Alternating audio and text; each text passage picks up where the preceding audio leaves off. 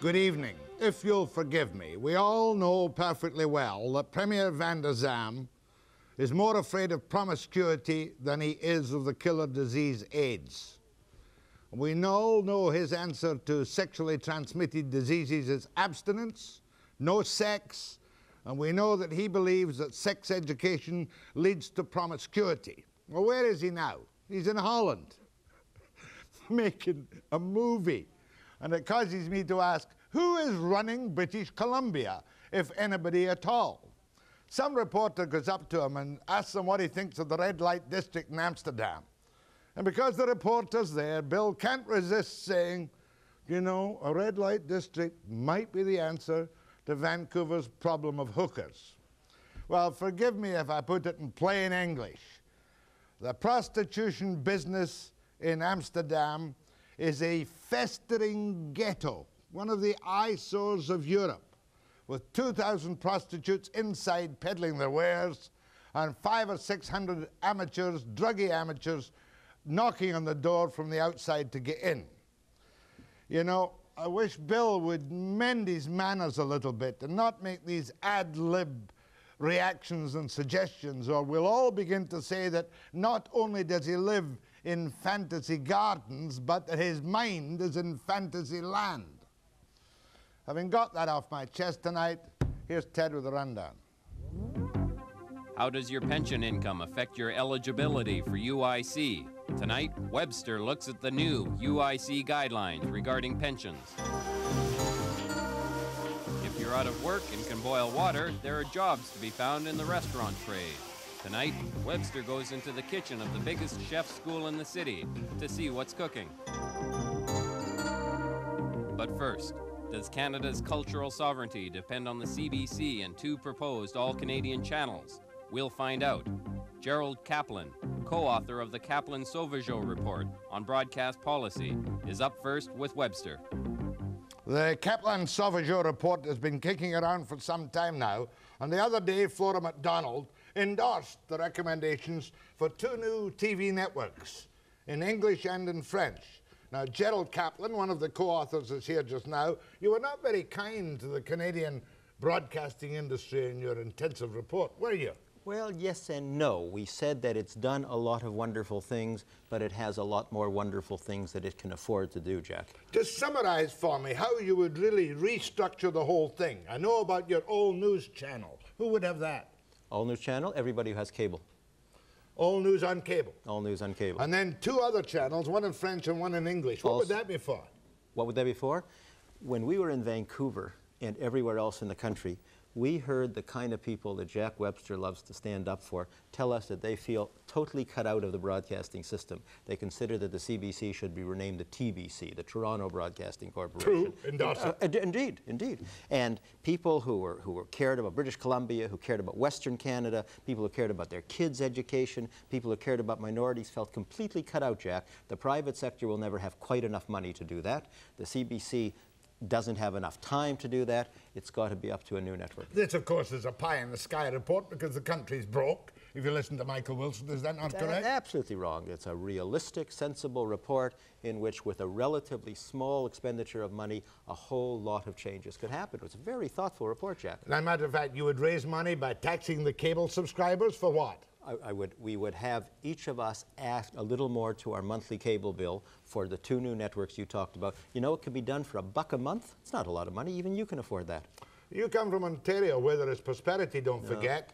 We come from British Columbia, where there is anything but prosperity these days. And then you put a tax on VCRs for something else. The money that's going to be spent on this would not be spent on making poor people less poor. If it would, I would be the first to endorse it. That's not the issue. Let's get to cultural sovereignty, about which there is stunning ignorance, Mr. Mulroney tells me, in the United States. When I look at your plan, you're going to have an all-news channel, your all-Canadian channels in French and English.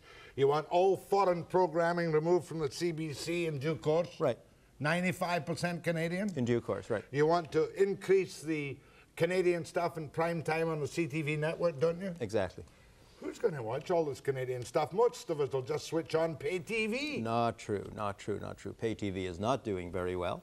If that's what Canadians wanted, they have their choice of it. Look, if every one of our recommendations were implemented, you and everybody watching would still have every American program you want to watch. It would be available all night. It would be available on the private sector and on the American channels. And you'd have your choice of more Canadian shows. And if you didn't want to watch it, it's your right, but at least you'd have the choice. Don't you think Canadians should have a choice?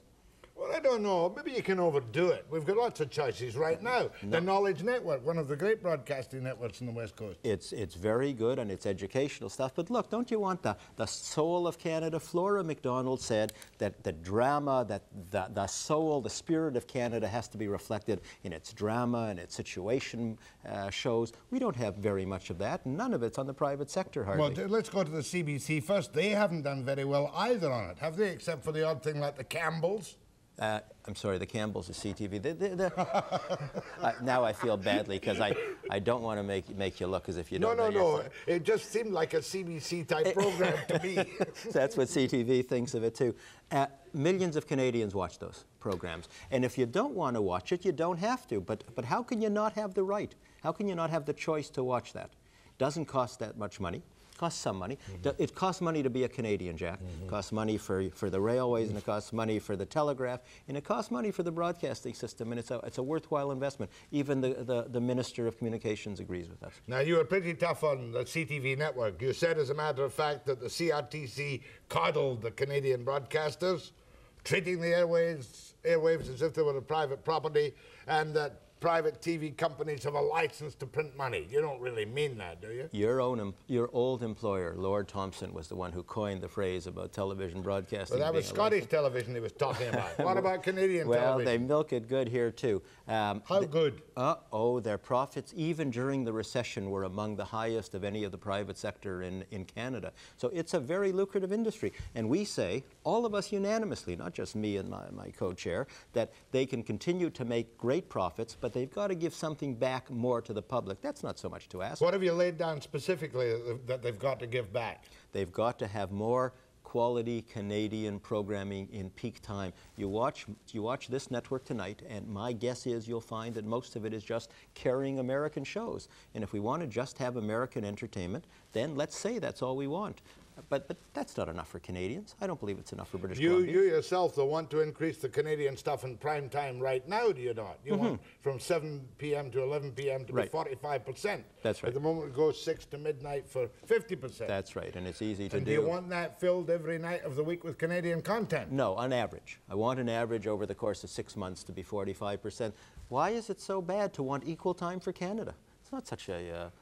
That's if you can produce it, as a matter of fact. Do we have the people and the facilities to produce it? You have people walking around Vancouver with such creative talent and with so little resources and with so few areas to put their programs that it's a scandal. And that's something these new recommendations would You know the amount of money we put out in CFDC and all these subsidized productions, they never seem to amount to a hill of beans, do they? Well, I'm not sure that's right. The private sector is subsidized to a very great extent by the state in a way that most people haven't understood, Jack.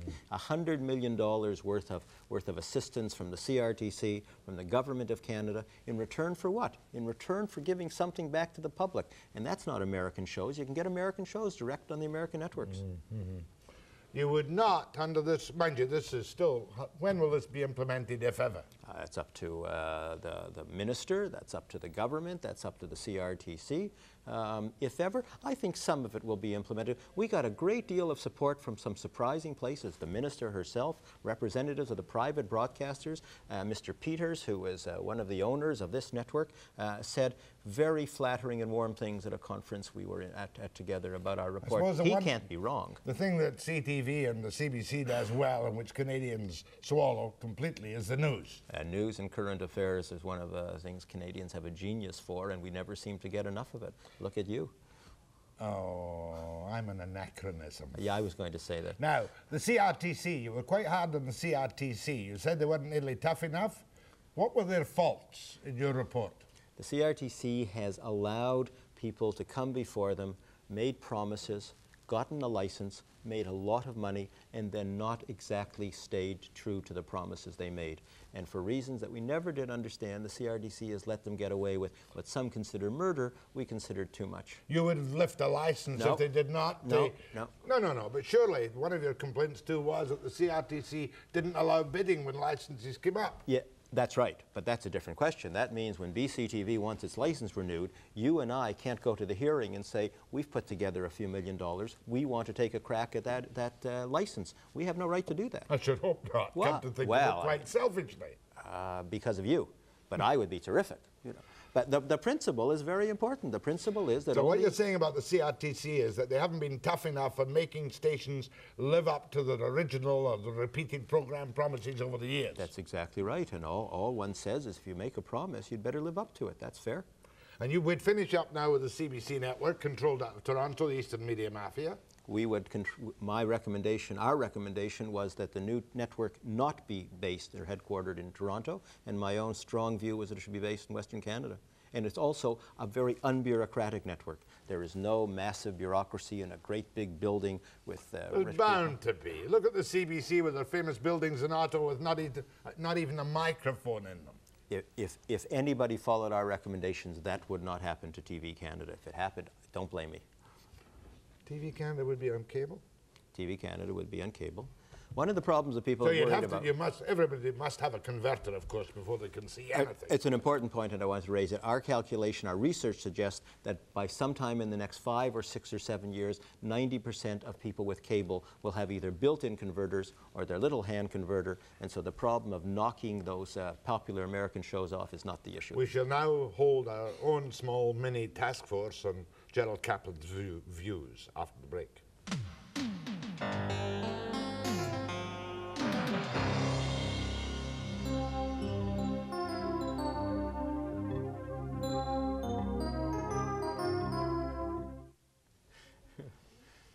You may decide my fate. Why should I be nice to him? Exactly.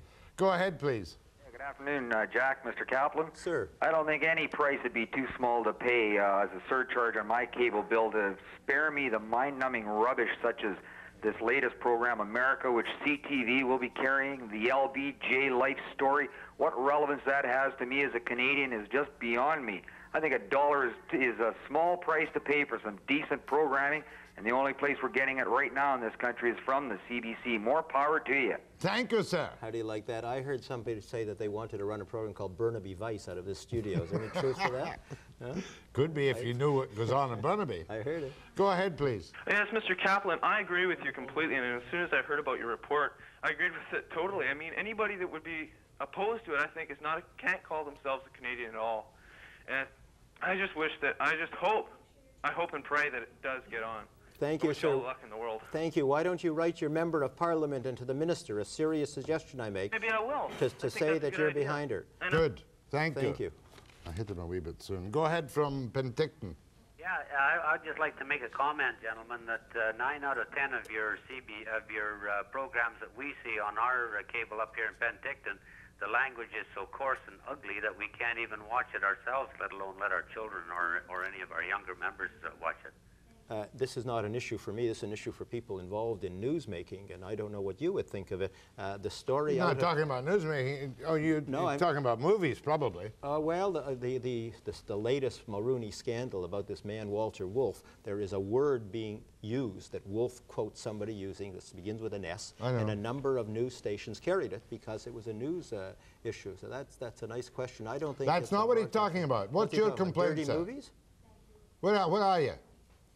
He's gone. He's gone. No, he wasn't talking about that. No, because I've heard people complain about the dirty language before. Go ahead, please. Yes, I'd like to give all the power in the world to this gentleman, because if we can get more Canadian production, because I agree with him, there's all kinds of talent in this city that just needs a vehicle to get these things created. And yeah, and I agree with that, the former caller about all these programs about America and all that crap. We got some stuff here of our own that we can produce that would... Fair enough, fair enough. More worth watching than that stuff. Right. I don't know anybody who watches Dynasty or Dallas, of course. All the soap operas. Apparently not your viewers. Go ahead, please.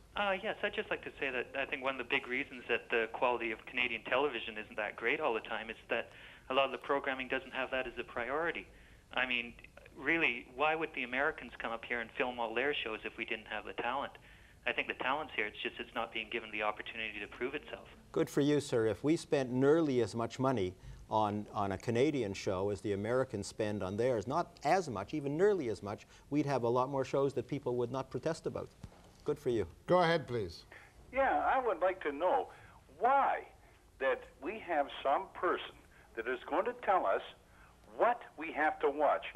We are Canadians, and believe you me, we are passive. And we've got, why can't we look at the TV that we want to look at? Why is if we don't want to watch American TV, we can watch Canadian. And if we don't want to watch Canadian, we can watch European.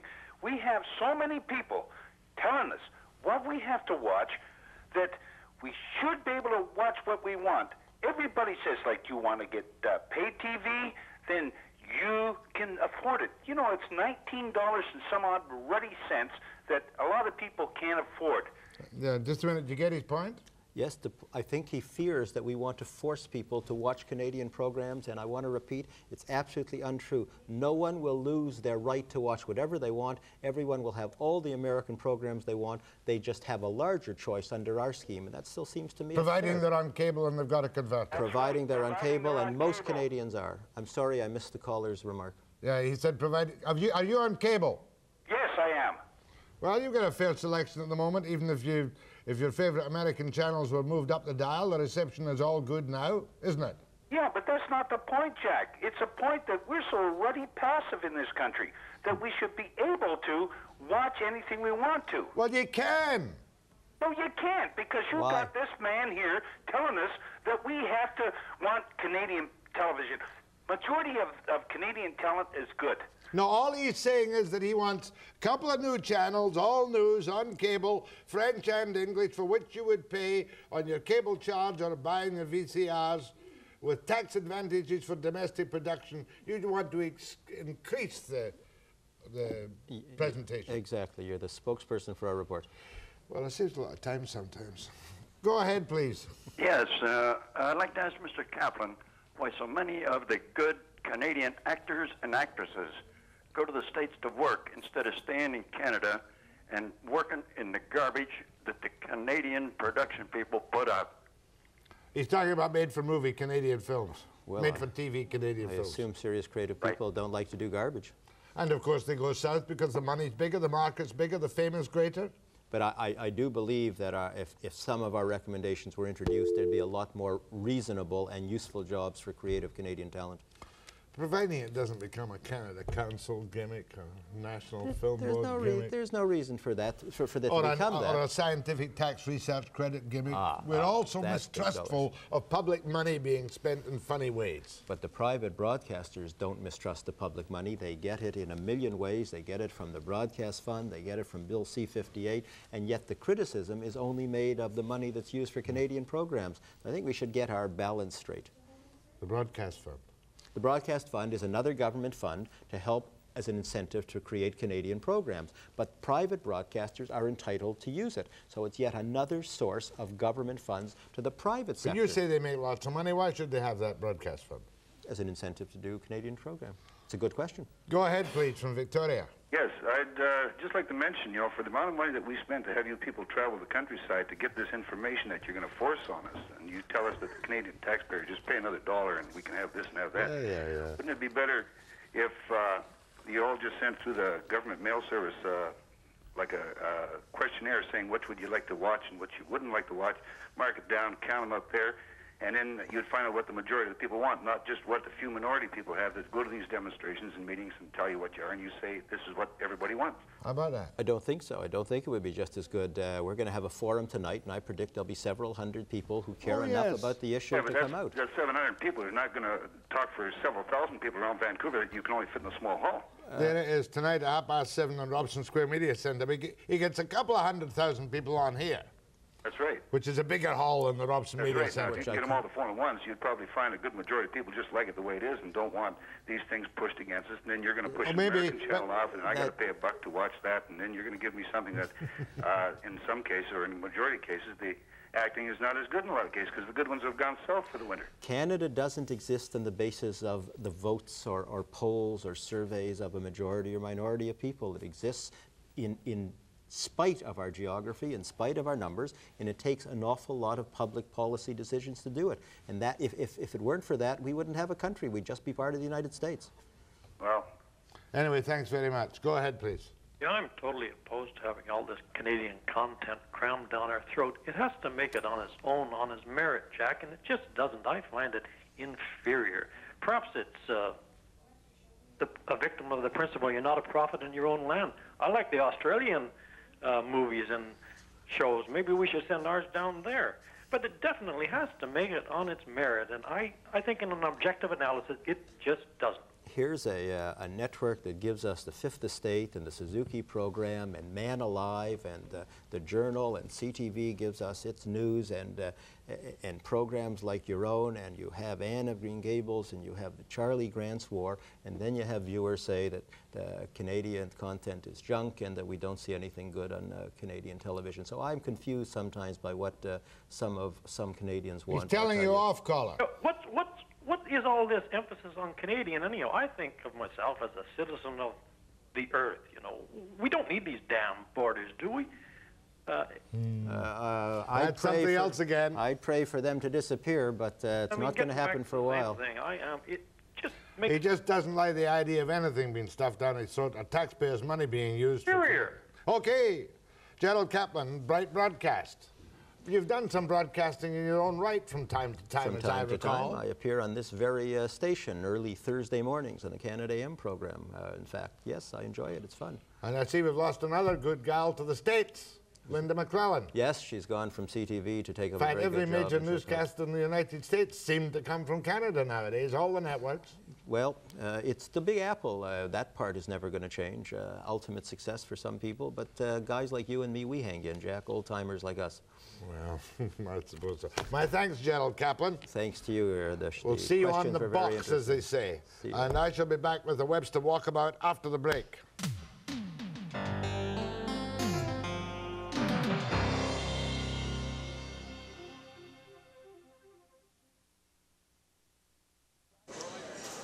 There's nothing tougher than trying to find a job in BC these days if you're a young person or a middle-aged person and fairly unskilled. But I might be able to find you a job if you can get into VVI and get the proper training in the food service industry. This really is a hive of activity. And this is Tony Woods. Tony. Good morning, Jack. Of VVI. If I complete your food service courses here, how long will it take me? It'll take you 12 months. You'll do 4 months for each course. We have 3 courses. Short order? Short order, institutional and camp, and a la carte and banquet. What are my chances of getting a job if I'm one of the 400 or so graduates here every year? About 85% at the moment is job placement out of this program. Good. I want to go and talk to some of the people. Okay. Tell me, sir, what are you doing this morning? What's your name? Ryan Sinclair, Mr. Webster. Are you one of the instructors? I am here? indeed. Do you have to throw many people out because they just don't have a touch for food? Well, we don't throw them out. We try and encourage them to learn the correct procedures, give them the incentive. And send them on to the industry. Which section am I in now? You're in the a la carte section of the kitchen that does the restaurant in the morning. Good, thanks very much. I want to speak to some of the people. Hi. Hello. How are you? Fine, thanks. What's your name? Vincent Robles. How old are you? 26. How long have you got to go to finish your full course? Till May 1st. Can you get a job? I hope so. How much do you hope to get paid? Hopefully, well, I should be starting at $5 or $6 an hour. Good, good. Best of luck. I'm going to walk around here and talk to some more people. Good morning. Morning. Where did you learn to make puff pastry? Here. Here? Yeah. Where are you from in BC? Powell River. How long have you been down on the coast? About 8 years. What makes you want to be a chef? Oh, I like doing it. Tired of working outside. How long you got to go till you graduate? Another 3 months. Have you had a job lately at all before you came here? No, I've just construction and sawmills. And so now you're going to be a chef? Yeah. How much will you get for that, do you think? Oh, I don't know. It doesn't really matter as long as I like doing what I'm doing. Tony, when a guy finishes his courses here, he can be a fully qualified chef But sometimes he goes on for an apprenticeship. Well, doesn't he? fully qualified cook, Jack, not a chef. If he wants to go through to be a chef, he will have to take an apprenticeship, which means that he will get credit for the 12 months that he has done here in the college and then spend a further 2 years in different hotel kitchens throughout the city. Okay, now what's going on in here? Stir it. You know, you're going the wrong way. You've got to stir the soup the other way. Did nobody tell you that? You've got to go that way. Now you know. Okay. Do you know that in Australia, the water goes down the drains the other way? Yeah. But here it goes on the top. Now tell me all about yourself. What's your name? Trina. Trina. Are you from Vancouver too, Trina? No, Delta. You're from Delta? Yeah. Okay, Trina.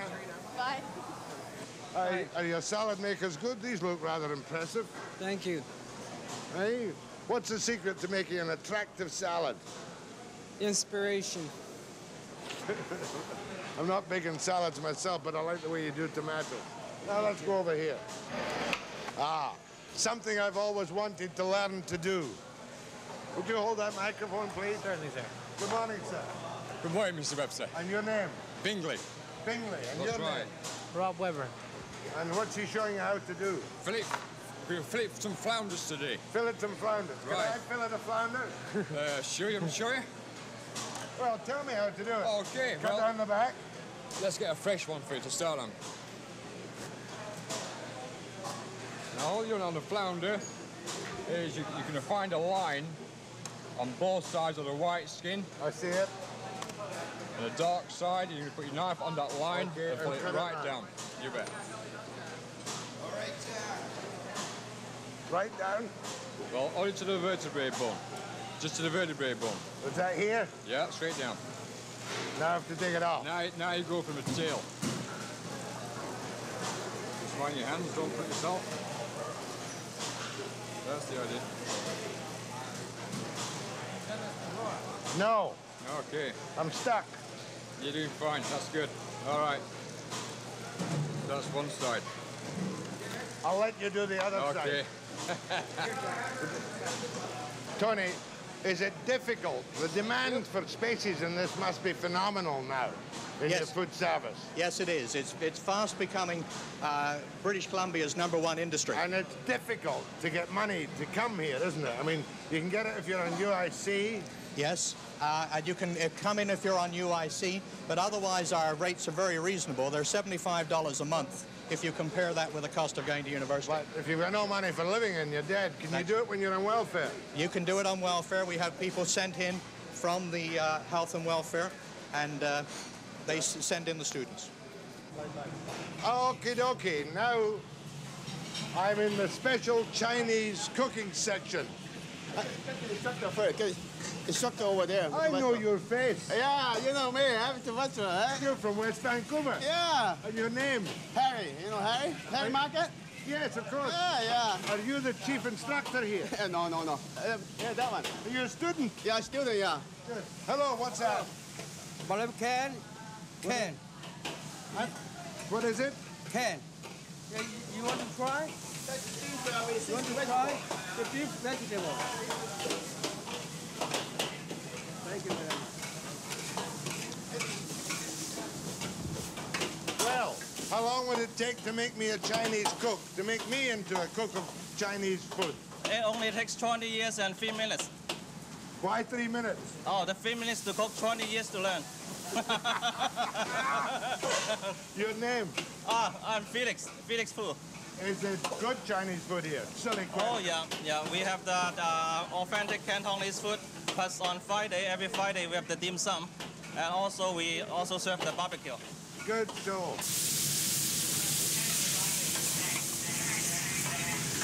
Let's go to the bakery. Okay. Aha, what do we have here, ma'am? Yeah, this is a cherry puff.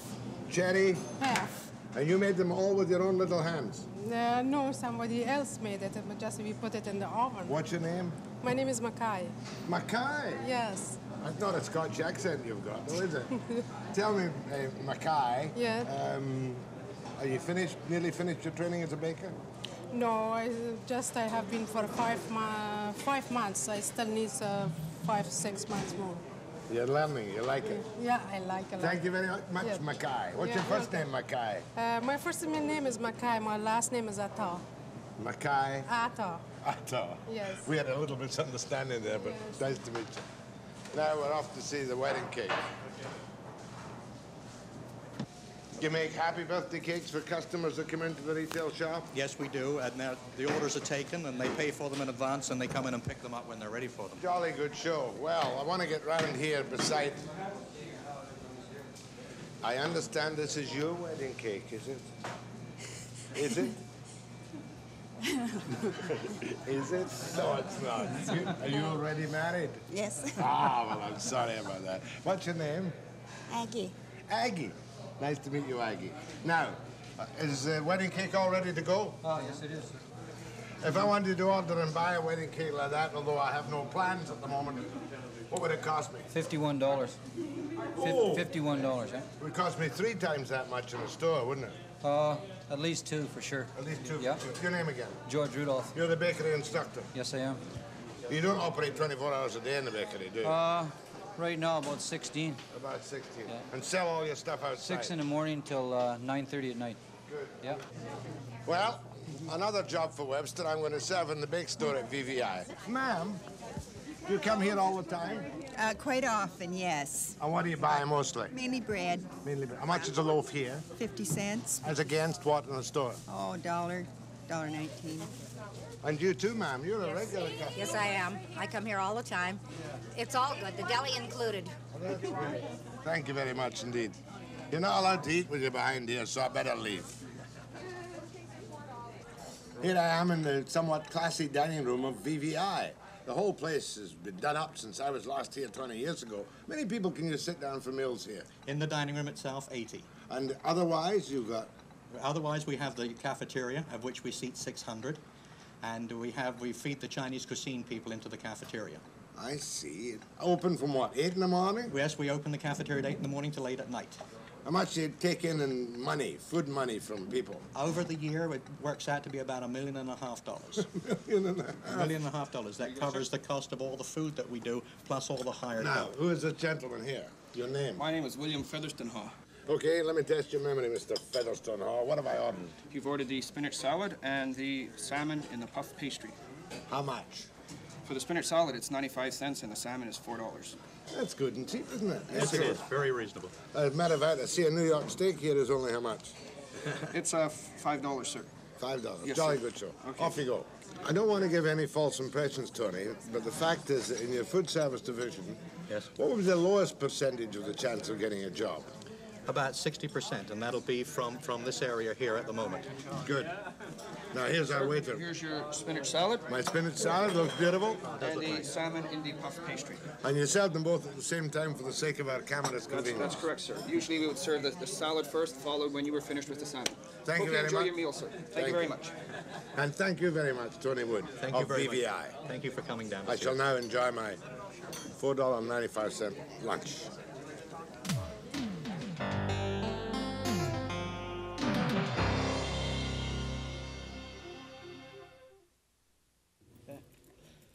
When do you start? 10 o'clock in the morning. Go straight through until 6, eh? You gotta be. I've gotta make decisions, you know. Ben, I'm Robinson Christ. I'm over doing the NDP this week. Sihota, right, Ben? Good friend Sven. I replaced Sven on the board of governors. Of course, he had leaked everything. UBC? Yeah, right after him. What order will you introduce the gentleman? I'll introduce first, and then I'll introduce Marty Camera right. van der Weerdo. Camera 2, camera 3, And then Len Luoma. Luoma? Loma or Luoma. Forget the U. It's silent U anyway. Len Loma. Loma, yeah. No, I ran Sven's campaigns at UBC for him. So when he left, I took over from there, and I'm not going to support his campaign to reduce sodomy to a permissive age of 16. I didn't know he was pushing that, is it? Yeah, of course he is. I said, you can talk about it on the air with me. Once Broadbent phones me and tells me it's party policy. The He is an idiot. I know he got in trouble with you one time on the. November 1984, a number of retired Canadians, particularly ex-military and RCMP, were very angry when the federal government announced that pension income would be deducted from any unemployment insurance earned. And there's an appeal group in Vancouver Island, and I've got them here tonight to tell you if they're now happy with what the government says it's going to do. And I have Moe Sihota, who's the NDP MLA for Esquimalt, right? And I have Marty van der Weerd, who's one of the committee, and Len Luoma. Now, when you retired from the military, how old were you? I was 40 years old. 40 years old. How much of a pension did you get? $126 a week. Now, were you ever in a position whereby when you do your UIC, the 126 was deducted? No, not until this new law came into effect. Now, how about you? You retired from the military when? I retired in November 1985 with 30 years service, and I was looking for another job. I was forcefully retired as your time was up. You had to go. I had to go, and I drew UIC for 1 week, and then they cut it off for the simple reason I was in receipt of a pension. And deducted it. Now, I want Moe to explain to me the complications of all of this, because I was under the impression that when the minister announced that in December '86 that they would let them collect again unemployment insurance without deducting the pension income, I thought your battle had been won. No, that was fluff. In December of '86, that was pure fluff when the minister stood up and said that. What happened was on January the 5th, 1986, the government introduced regulations under the UIC Act which said that if you were in receipt of of pension income, then you would not be eligible for UIC payments. Right. Okay? Now, there was an outcry when that happened because particularly hard hit were military personnel. There was a demonstration on Parliament Hill. We undertook a legal challenge to the regulations. The legislature of Nova Scotia passed a unanimous resolution condemning the regulations. We started to challenge them in court. We started to win some cases, and we started to lose some cases. Flora MacDonald, who was a minister at that time, deferred the whole matter to the Forget Commission because the thing was getting just too hot for her, and the Tories were looking for a way out. Forget comes down with a recommendation this year, says get rid of the whole thing, allow those people who are receiving pension income the ability to receive UIC.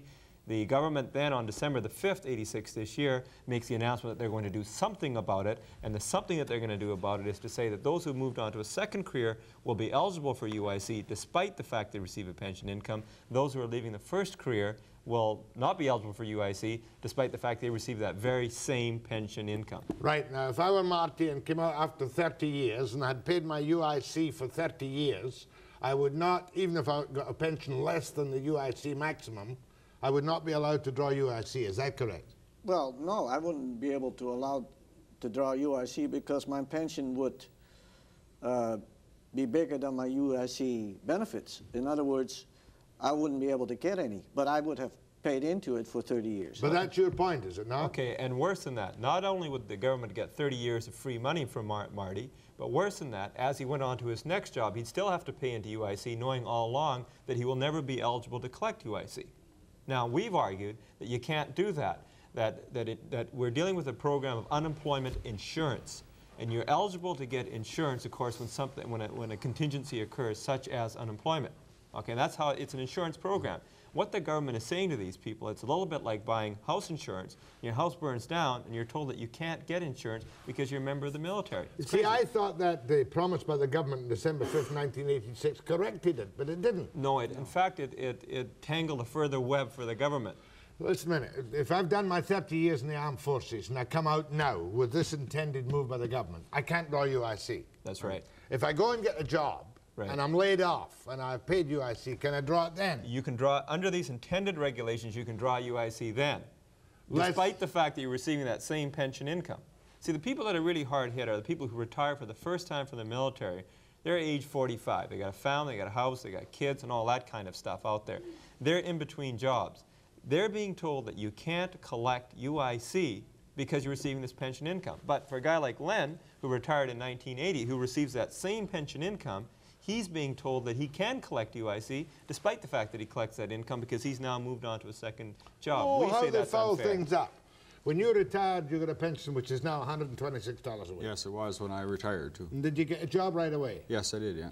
and when you were laid off, you got normal UIC. That's right. Until they brought in the change in '84 when they said, we'll deduct it from your UIC, correct? Correct. Yeah. And now you tell me, and let me get this right. I'm in the services. I've got my golden handshake, although even your golden handshake is only, what, 200 a week after 30 years. That's right.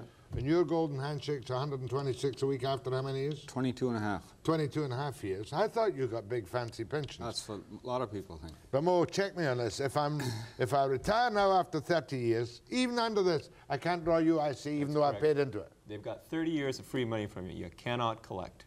Unfair. Now, should you be able to? Well, yes, because the whole idea of you paying into UIC, it's an insurance that's designed to cover you when something catastrophic like unemployment happens. And that's the whole idea of insurance. You pay premiums in order to be eligible. What Forget said, look, from these people, either you don't collect premiums or you pay them insurance, one or the other. But you can't have your cake and eat it too. What the government is doing now is they're collecting both the premiums and deciding not to pay insurance. Forget was 100% right, and it's interesting. It was one of the only unanimous recommendations in his report, and it's the only one that the federal government has moved on in some way since his report came down. And they know the heat is on. They erred on this one. And they're looking for a way you out. don't trust this promise made by the minister in the House on December the 5th is not specific enough, nor does it cover the first career. Well, we say that what the government ought to do is it ought to do exactly what Forget said. Rescind the whole thing. Forget said, you've tangled the web for yourself. Get yourself reorganized and come back with a new policy 3 years from now. So we say to the government, what you're proposing here doesn't make sense. It creates an inequity that has no rational basis at all. Therefore, rescind the whole thing. Take it back to where it always historically was. Honor the deal that you made with the armed forces when you said that you would provide them with UIC, and then come up with a new policy 3 years from now. Yeah. Meanwhile, if you did retire after armed forces service or RCMP service and had a pension bigger than UIC and you weren't working, you wouldn't expect to draw anyway, would you? Yeah, sorry, I didn't quite. I know it's difficult. If I had a pension, we'll say, of $1,500 a month when I come out with the RCMP, right, I wouldn't want to draw UIC, would I? Well, I don't know if you would or if you wouldn't, but under the old regulations, you were eligible to receive UIC, notwithstanding pension income. And the government recognized that point. Under the old regulations, they had said, for example, the ones that we're upset about here, they had said if you're receiving a private pension of $1,500 a month, and if you've gone out and purchased an annuity or an RRSP that gives you back $1,500 a month, we don't calculate that in. If you rent a house and earn $1,500 a month from that rental, we don't calculate that in for UIC purposes. But if you have that pension from the federal government or from any other employer-employee pension, then we're going to count that in for UIC. That was straight discrimination. That was straight inequity, yes. Yeah. That's every working person in the country, too, not just armed forces. I think I've got it. I'm not quite sure. Let's see if we get some calls on the subject. Sure. Moe Sihota, Len Luoma, and Marty van der Weerd. Van der Weerd! Thanks, Jack. I'm sorry. Do accept my humble apologies. I accept. After the break.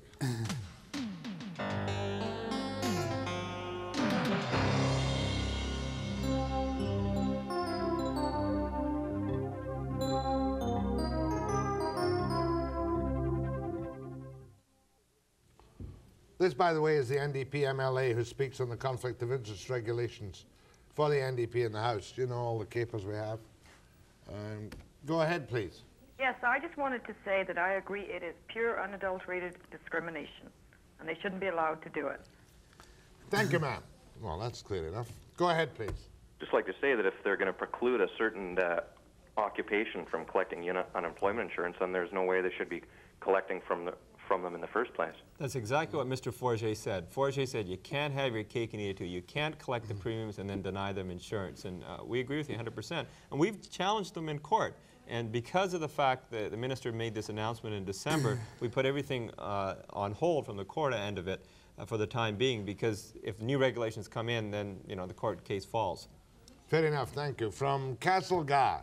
Yeah, how long will you receive UIC if you do qualify? Is it 50 weeks maximum? That's right. It would be for the normal benefits. For the 1 year, not for the rest of your life. Of course, sir. Of course not. That's right. Okay, thank you. Thank you.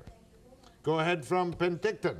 Good evening, Jack. Evening. I'd like to speak to the MLA in the question of, they're indicating that it is insurance. They're not indicating. They have called it insurance.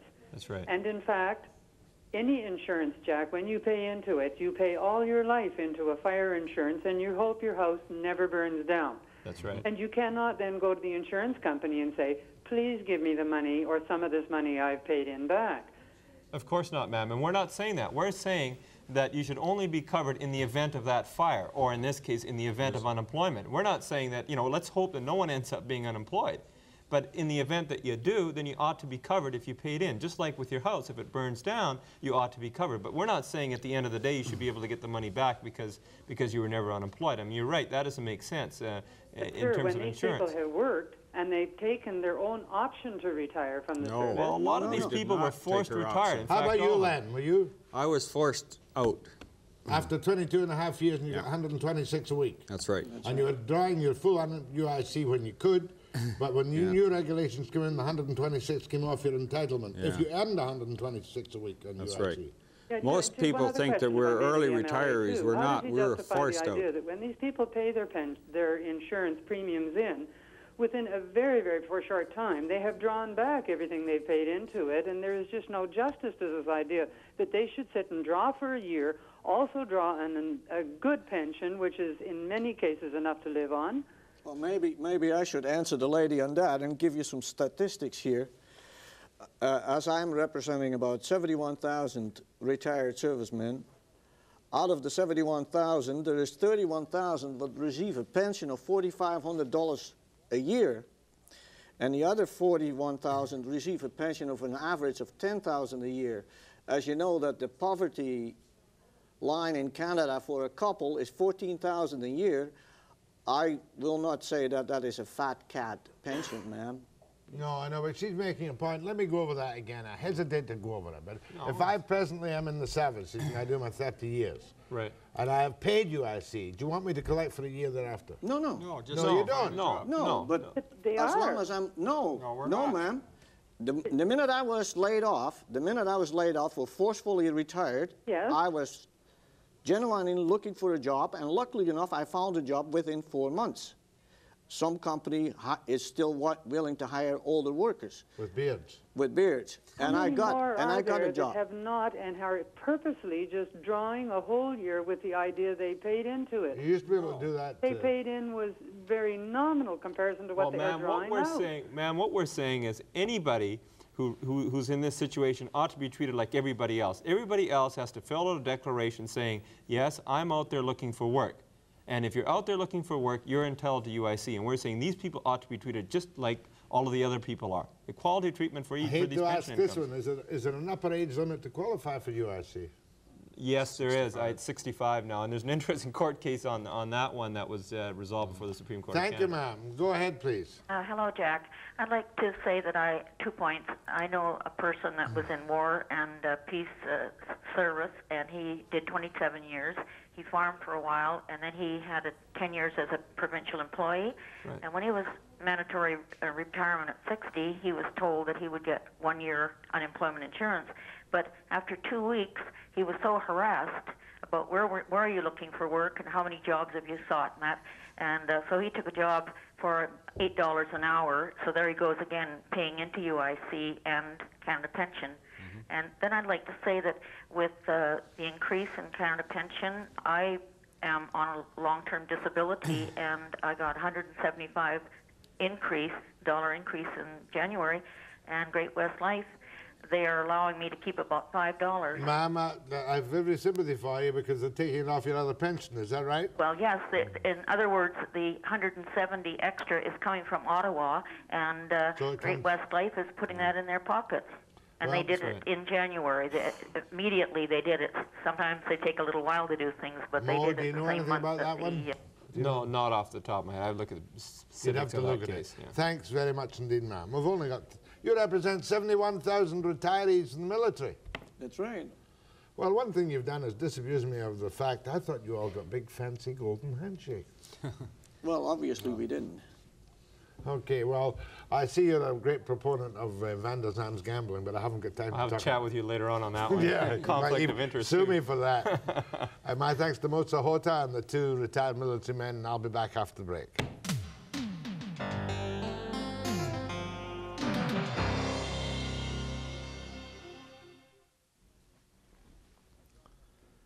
Ed Broadbent cancelled the trip over the weekend, but he's guaranteed to be here tomorrow as leader of the NDP, because I haven't been involved enough in all these Ottawa scandals, and at least we'll get the NDP detail on what's wrong with the Mulroney government tomorrow night on Webster at 5 p.m. precisely.